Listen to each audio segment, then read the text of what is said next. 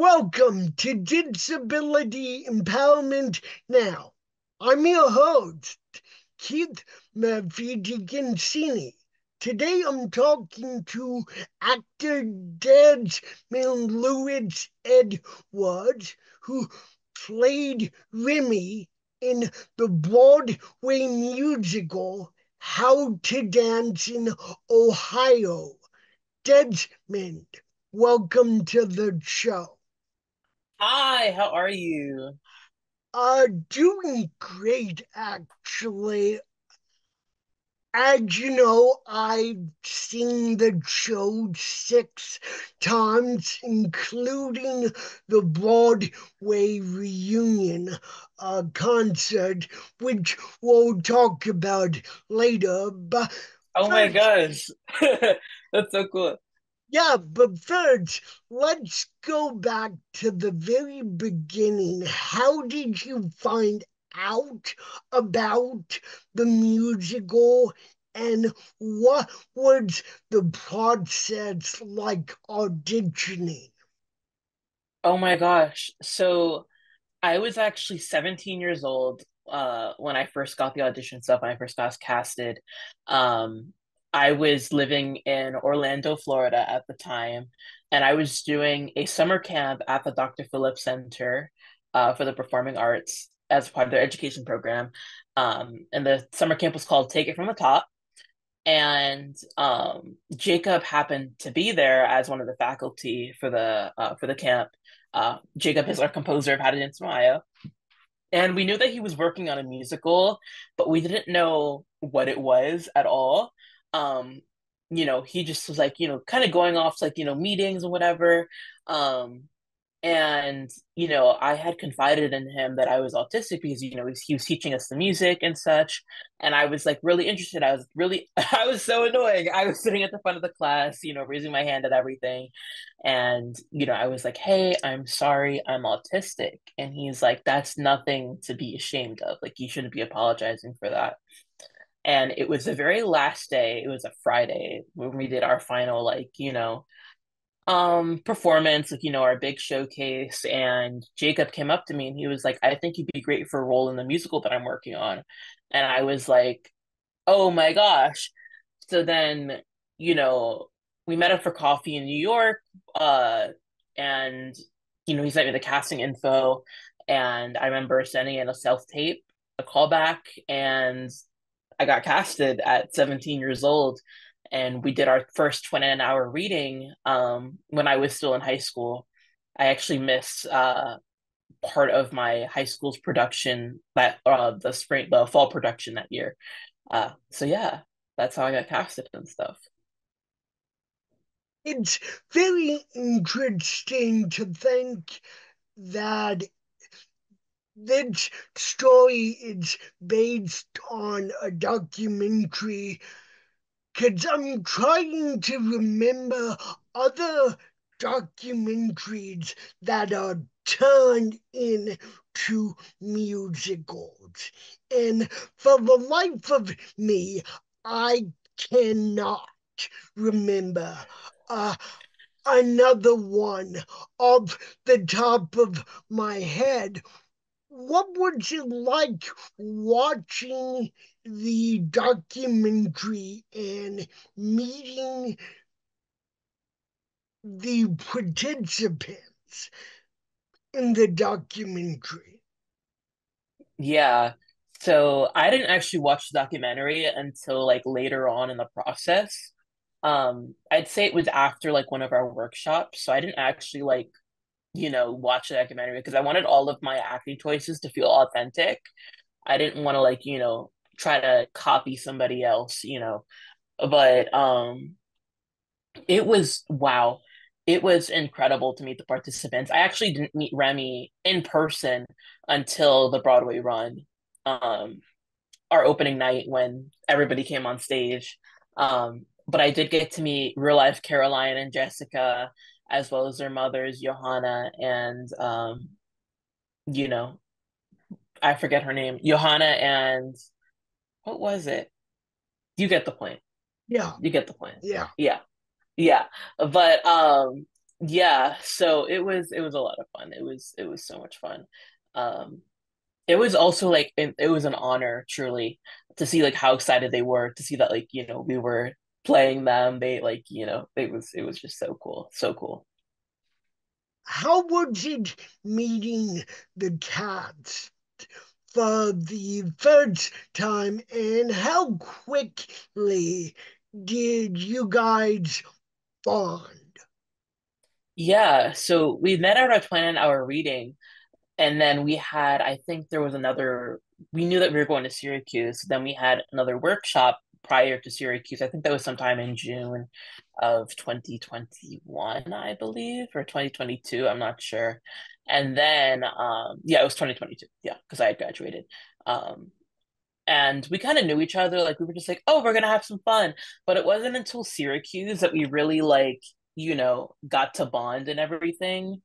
Um, because we were living in such close quarters with each other. Like we were living in college dorms, like across the hall from each other, like neighbors. Like we went to the New York State Fair together. Like we did a bunch of like outings. Like, we had to carpool to like go get groceries.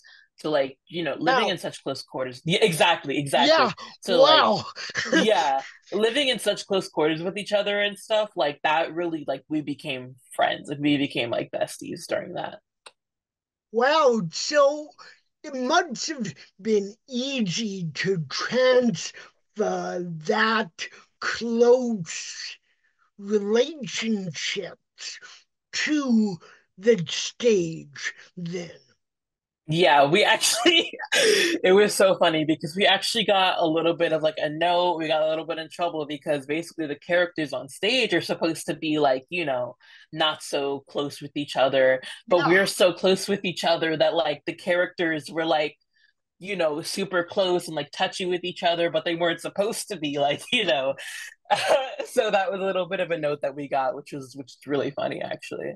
Yeah, yeah. I mean, I've told you that before at the end of the show, the characters, and now the actors, seem very close knit. And so the characters seem very much like a family, and given everything you just told me, it's no wonder that the actors very much uh so what would you like Broadway opening night knowing that your real life counterparts were watching you from the stage, because this is literally based on a true story. And what was that like? Oh my gosh, it was so nerve-wracking because we're like, are they gonna like it? Like, Ding, ding, ding, right answer. exactly, exactly. And like, it was so surreal, truly, because you're playing a person, but like you don't actually know this person. You know what I mean? All you see is what was shown in the documentary. And in my case, Remy was only pictured a few times in the documentary in the film. So I didn't really know like who Remy was. But I just like I didn't get to see any of their faces, but from what I was told by Remy's mother or grandmother, just family, was that he during my song, My Big Number, Nothing at All, that he was crying and mouthing the words to the song, even though he didn't even know it. But he was yeah, it was incredible, truly. Yeah, it sounds like it. And I mean, as an avid theater goer, I watched the documentary actually after the Broadway run Yeah, closed. I recommend that people do that. I recommend that people see the Broadway show first before they watch the documentary.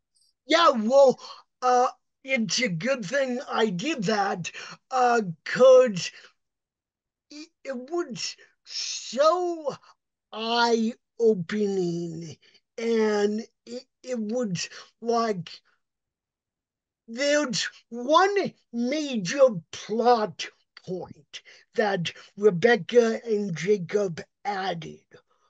But other than that, the only thing mentioned from the documentary is Jacob's score.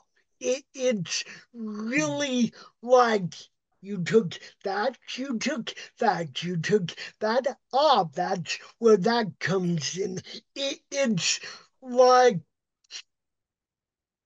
it's so mind blowing how faithful Rebecca and Jacob were to the overall source material.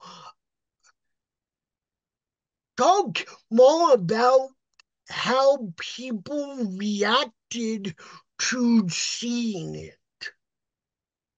Yeah, so the documentary is definitely from like 2015, you know, and Actually, it was recorded in 2013 and oh my released gosh, wow, oh my gosh. because I'm really retentive like that. No, I get And that.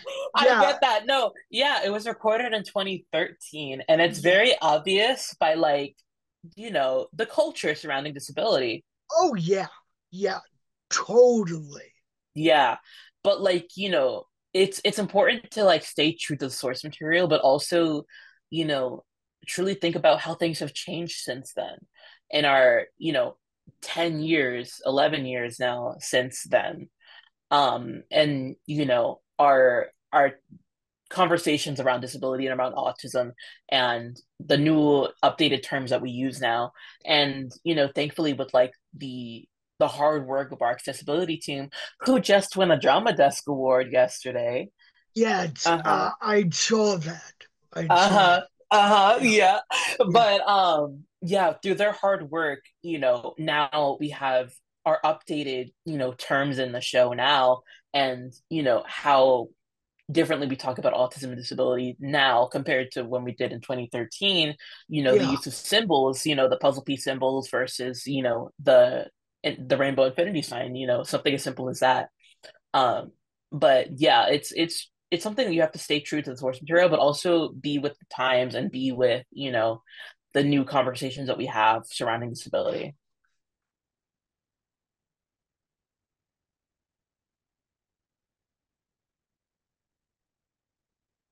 Why do you think that Broadway, that now was the moment that Broadway decided, hey, we should really catch up and do that?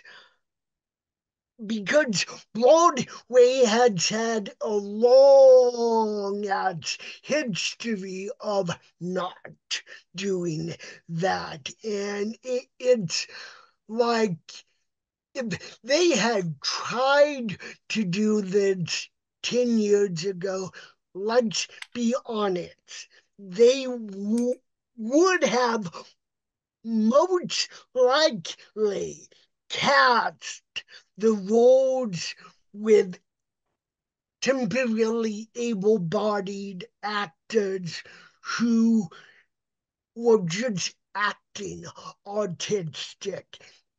Yeah. Thankfully, they didn't. But why do you think that now, in the time period we are in, that Broadway wised up and said, yeah, we should really put this on authentically?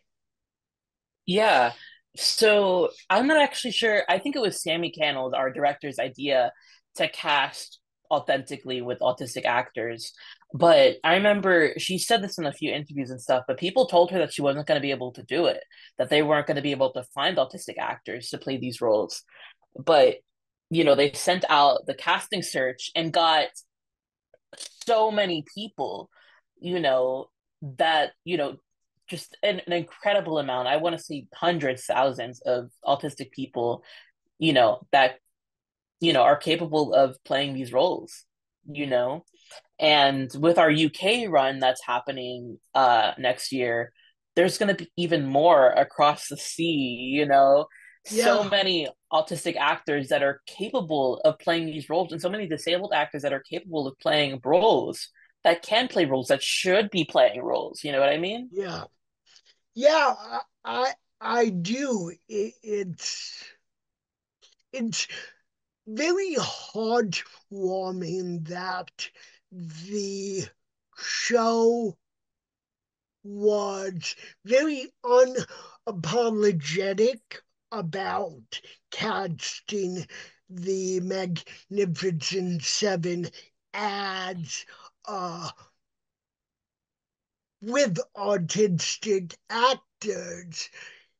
And so, talk about the process of doing the show over and over and over and over again for the third time, because a movie, you shoot it for a few months, it's up there, people can buy it.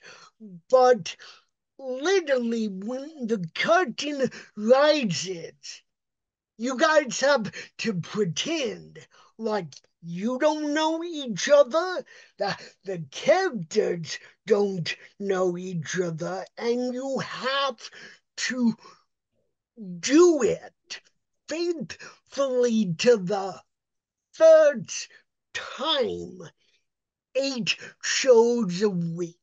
How was that process? Yeah. So, it's just a lot of repetition, but also finding new things in every performance. Finding like, really connecting with the beats every performance, and, you know, finding something fresh and new every single time you do it.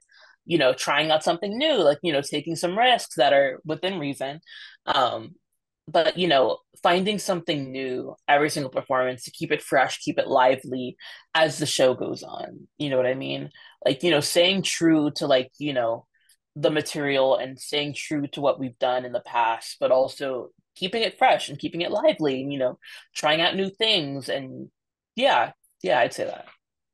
Was it hard finding new things, little tweaks to put in the show to make it more lively and not monotonous and repetitive all the time?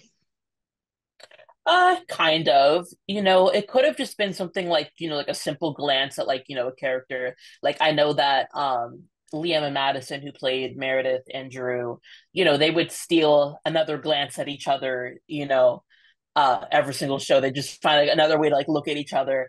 And, in my character being the one that like Shaka, yeah. And Shaka. no, but my character being the one that kind of knows what's going on, like, I'd find another moment where I'd like look between them and be like, oh, so that's happening, like, you know. So if like somebody happens to be taking a bootleg or something or a video, like they'll find Yeah, something new every single time. yeah, yeah. What are some of the highlighted memories from the cat's door and meeting the fans and seeing how much love and enthusiasm there was, rightfully so, for this show? Oh my gosh. I remember when I got my first piece of fan art, like that was a highlight for me, my first piece of fan art. And I almost cried. Like I was just like, oh my gosh, you know? And I even hung it up in my dressing room and like, but yeah, and then I guess there was another time where the stage door, we try to make it as accessible as possible, but there was some wheelchair users that couldn't get through and like see us. And I was like, this is not gonna work. This is not gonna work. This is not what we're doing. And I literally talked to security. I was like, these people need to get up to the front of the stage door. And we did it. And they got up to the front of the stage door.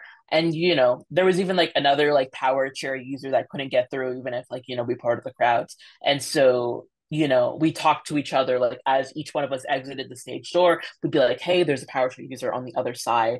Make sure you circle around to make sure that they're Yeah. able to see you.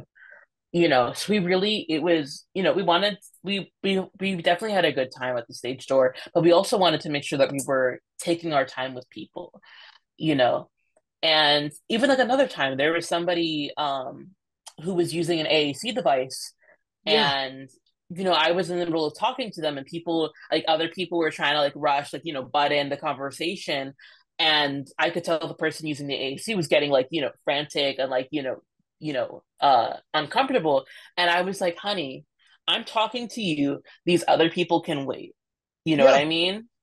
Like these other people, they can wait like 5 minutes for me to talk to you because we are in a Yeah. conversation right now. Yeah. So, it truly, like the stage door was also, a lesson in accessibility as well for not only us, but for audience members and security that was there, you know? Yeah, that's very important and unfortunately not often thought about.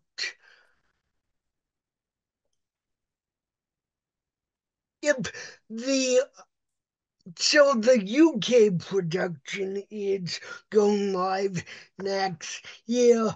If there ever is a movie in which it's hypothetical, but it has been done before successfully transferring, do you think you and the cats will come back?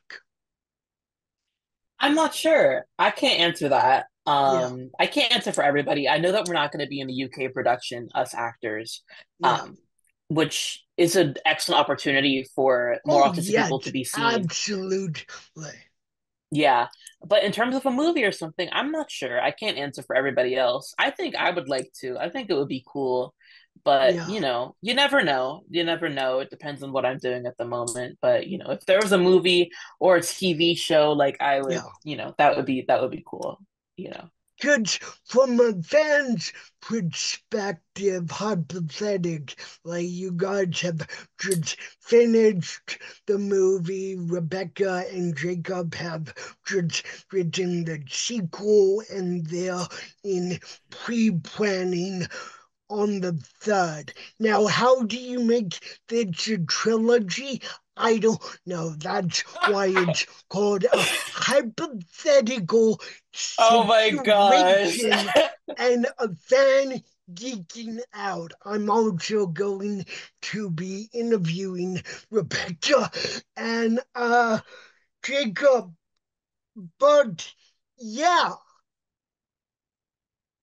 what would you like reading through the script the first time? What would that table reading like? Oh my gosh, it was so much fun. Like, I think all of us were also like really confused because we didn't know the music yet. So we are just going off like the lyrics. Like, we didn't actually know like Yeah, how the songs went. We were just like, basically, whenever you do a table reading for the first time, you're reading the lyrics. Like, you were not singing along, you are reading the lyrics. So it was like, we had to read, today is, today is, today is Monday, today is Tuesday, and like we didn't know the song. So that was a part of the humor. That was a part of the humor of it all.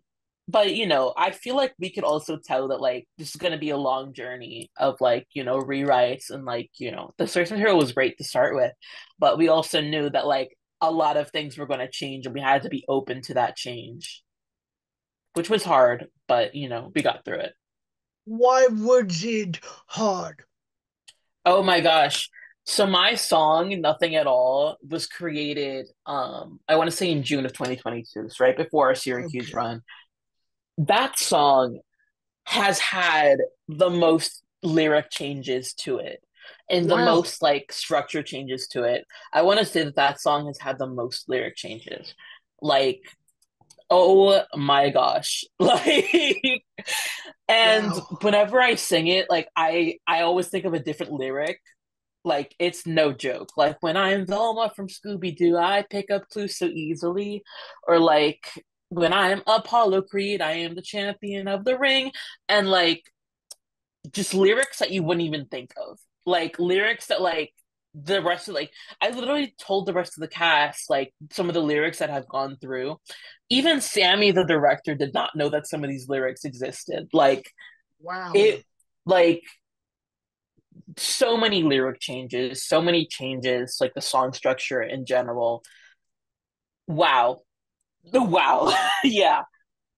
And so, what was it like meeting the creative team, working alongside them? And what was it like meeting the accessibility team and working alongside them as well? Oh my gosh. So I was so nervous to meet the rest of the creative team because all I knew was Jacob from that summer camp. But like, now I had to meet like so many other people. But in terms of the accessibility team, I remember it used to be just one person. It used to be Ava, um, as the ASD consultant. And then that expanded over the course of, the production to so many more people.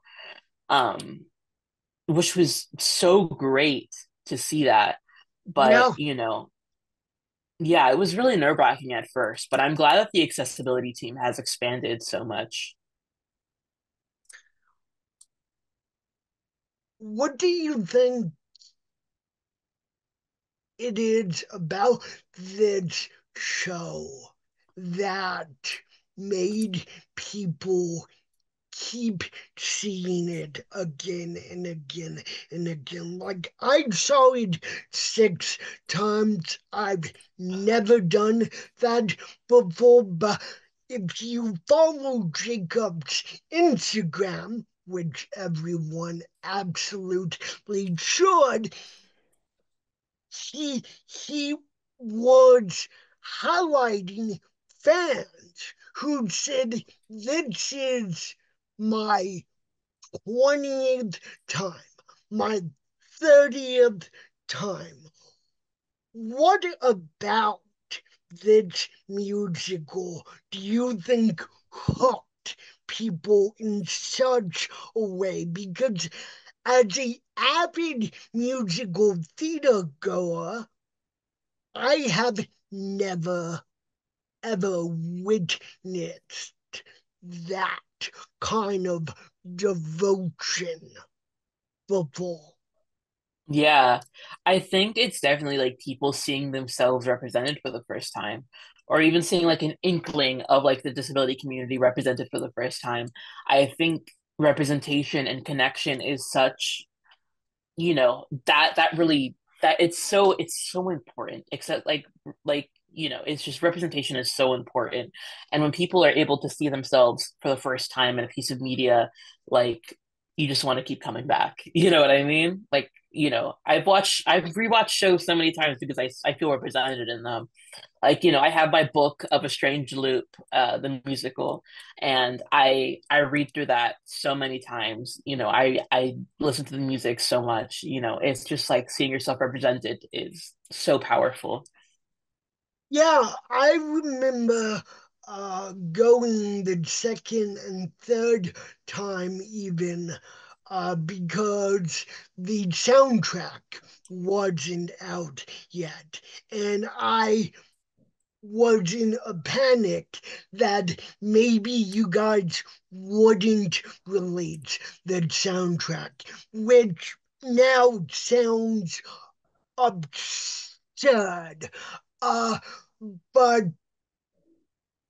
those songs and those lyrics stick with you. What was it like shooting? Well, not only recording the soundtrack, but also shooting the cover, because the cover is very iconic, in Oh my my humble gosh. The opinion. photo shoot, the photo shoot, the photo. Oh my God. That was, I had the best time. That was my first time ever being photographed. And we had gotten styled, we had gotten our makeup done, we had gotten our hair done. And our photographer, Mark Franklin, was so great. He was truly so great. And I truly felt like safe in a space because I hate taking like photos of myself. Like I've always hated like taking photos of myself. And like up until that point, like I've never seen a photo and like been like, that's me, you know? Like that's who I feel like I am inside. And I took one look at the photo when he first like photographed and I was like, that's me, that's who I am. And those photos are truly something special. And it was so funny because like we were taking the photos and like the set when the seven of us were together, none of us could stop laughing. So like and there was like one like there was like I think there was like one serious photo that we took, and that was a photo that was on the outside of the theater. That was the only serious photo that we took because we just kept cracking up the entire time. So, hypothetically, if there was a sequel, what would you hope it would explore? Oh my gosh. I hope it explores queer people in the autistic community, specifically through the roles of Mel and Remy. Um, Remy, my version of Remy being intersex as well. It's really not often that you have actual intersex characters in the media. And so I think it would be really important to explore the intersection of identities, of the autistic people, being a woman, being like, black, being, Yeah, anything really. But exploring what that means for autistic people, navigating different identities as well. And I also want Remy to find romance. I yeah, want there to be like a queer romance. yeah, yeah, yeah. Speaking of Mel, there's a line, a short scene between Mel and Ashley, Dr. Amigo's daughter, Mhm. which I always love because it hints at so many possibilities of what happened before, and you kind of get a payoff with reincarnation of this reconciliation between the two. But that moment always piqued my interest because I'm like, tell me more. And Yeah. and they don't. They can because they have so much more to get to. What was it like being part of a ensemble cast where there's no main characters, but there's the main heteronormative romance.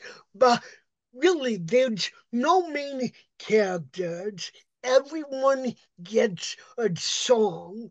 All Almost all of you are in everyone else's songs to some degree. What was the rehearsing like to that? Uh, for that? Because again, I don't I can't really recall another musical that is structured that way. Yeah. So luckily for like rehearsals, like our team was very like, if you are called from this time to this time, like you will be active. Like, they only called us when they needed us, thank God. Um, because that would have been very boring. But we were only called when we were needed, which was very, very great. Um, our time was used wisely and with care, which I appreciate a lot. But it was it's fun, but like, the seven of us were called for like everything. Um, but that's just the part of the job. That's just how it goes. And so, how much did you guys interact with the accessibility team and on not a daily basis, but responsive uh, wise? Because again, the accessibility team, I think it's the third accessibility team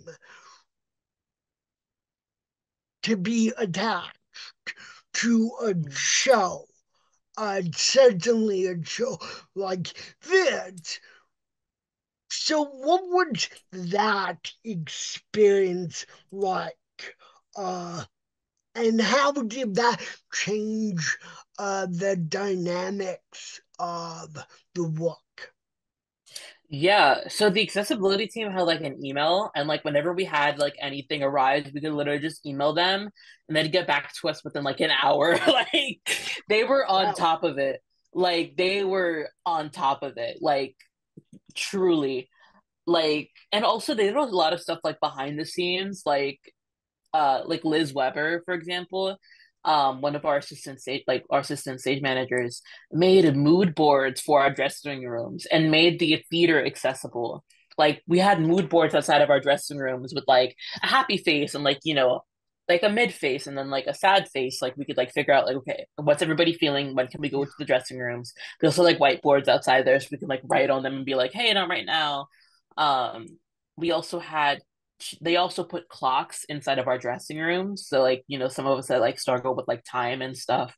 And Liz also went ahead and put unscented soap in every single bathroom in that theater for us because some of us struggle with scents and stuff. Yeah, Liz put unscented soap.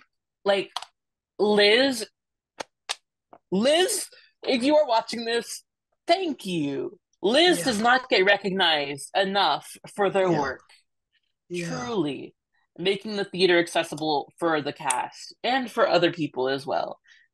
Wow. Wow. So, what got you into acting? And did you ever have the dream of being on Broadway, or was it like, wow, I'm now on Broadway? Help me, or something like that. That's so real. That's so real. Oh my gosh. I did not know that I wanted to become an actor, like truly. Like I wanted to be like an engineer. I went to an engineering school, uh, and I did not know I wanted to become an actor. Um, I went through a pretty traumatic puberty as an intersex person because I went through male and female puberty at the same time. Exactly. Exactly. So I was born female, but like, my voice was dropping tremendously. So I used to sing a lot when I was a kid, but I started going through puberty and my voice was dropping a lot and I was growing facial hair and, body hair as somebody who was born female, which is really, really confusing for me as a kid. And also in middle school, kids are so mean. Um, but I used to sing a lot, and then I stopped singing because I was like, I feel terrible in my body. My voice is changing. I don't like this. And all of a sudden, the stuff that I used to be able to sing, I wasn't able to sing anymore. Um, which hurt a lot. And then, for a while I didn't sing because I was like, oh, I sound too feminine, because I was identifying as a man at the time, and I was like, oh, I sound too feminine, like I can't do this, like my voice is like, really weird. And I remember, back in high school, I tried out for, our spring musical, which was Rodgers and Hammerstein's Cinderella. And, I got a call back for Lord Pinkleton. And Lord Pinkleton sings like these crazy high notes in this song. And I was the only guy that was able to reach these high notes. So my voice ended up being my strength. And then I truly found out from there, like, you know, all of these, things that I thought were bad in my life actually ended up being my strength and ended up being, something that I could work with. And then from there on, I was like, I am unique. I'm singular. I have to keep going with this. And so many people saw themselves represented in me that I just had to keep going. What was the final Broadway show like for you as a actor? And then the show goes dormant, and then you get the call a few weeks later that they're reviving it for a Broadway reunion concert. What were those two experiences like for you? Yeah. So like when the Broadway run ended, we were just like, this is not the end. Like there's gonna be something else. Like they're already planning stuff. Um and it was a few months before we got the call for the Broadway reunion concert. But when like we always knew that there was like something was gonna happen, and then we got the email about that and we're like, oh, there it is. There it is. There's what we were, talking about. So, it was fun. And also it was really nice to see everybody again and have like the original cast back and being able to be with everybody.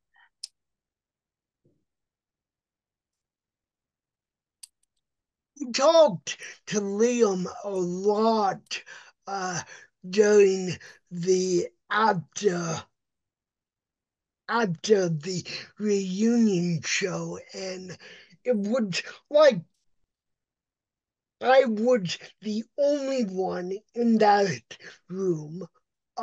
He would laser focus on me. But why do you think that there is so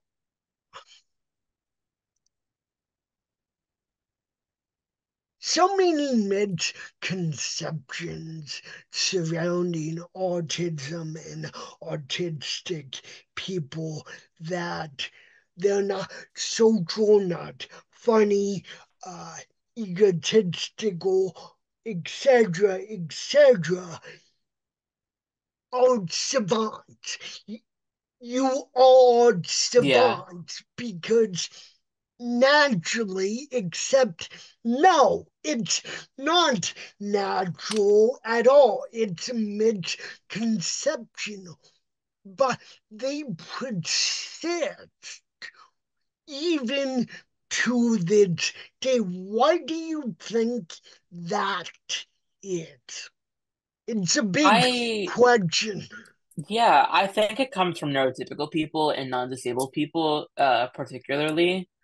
Um, I feel like especially when it comes to not casting authentically and having, neurotypical actors play autistic characters, there's a lot of misconceptions that come through with it, trying to act autistic. And I feel like that's where a lot of the misconceptions come from.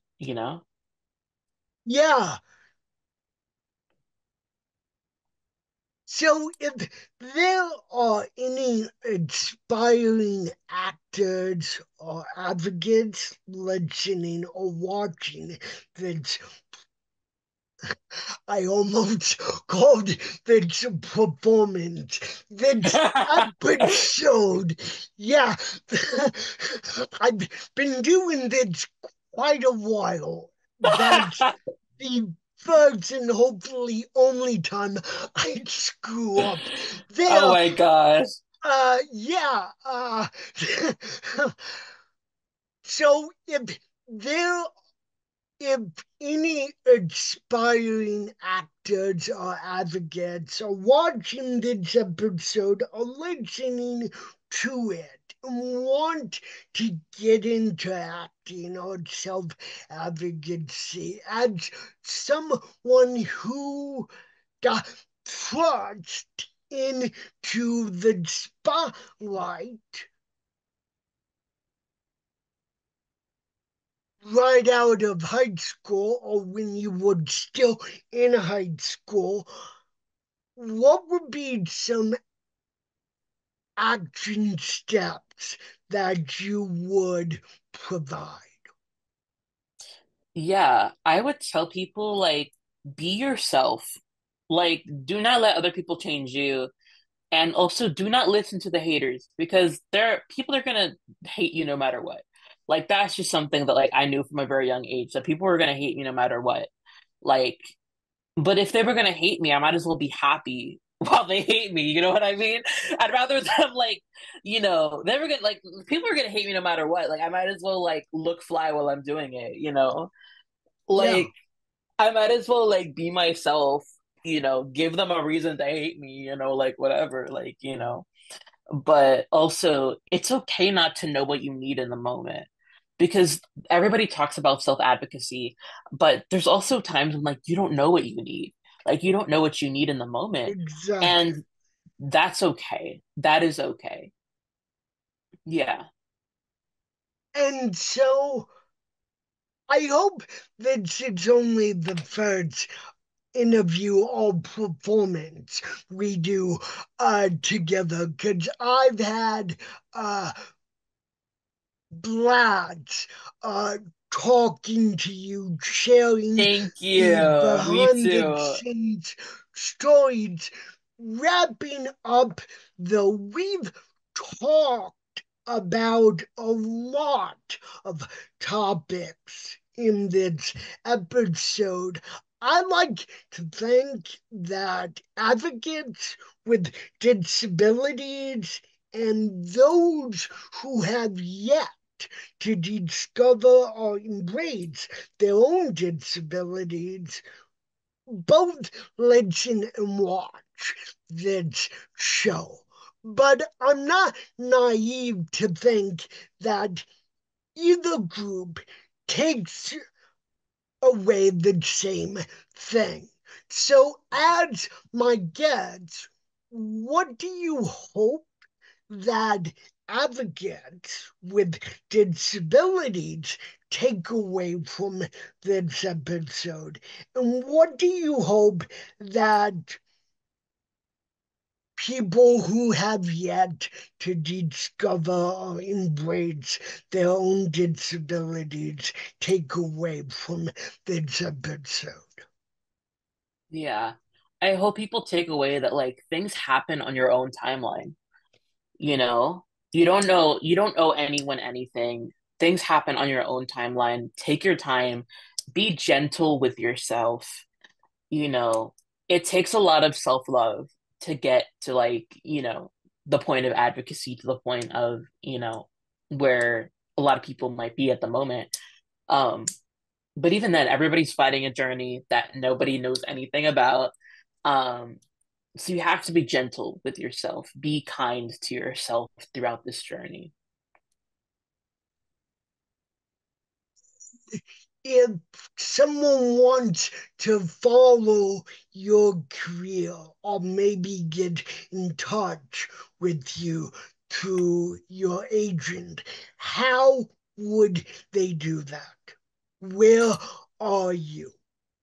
I am on Instagram. My Instagram is at the.des.edwards. Um, you can just look up Desmond Lewis Edwards. I'm sure I might pop up. I also have an art account on Instagram. It's called Des E Art. You'll be able to find me through there. I'm on TikTok. I'm also on Tumblr.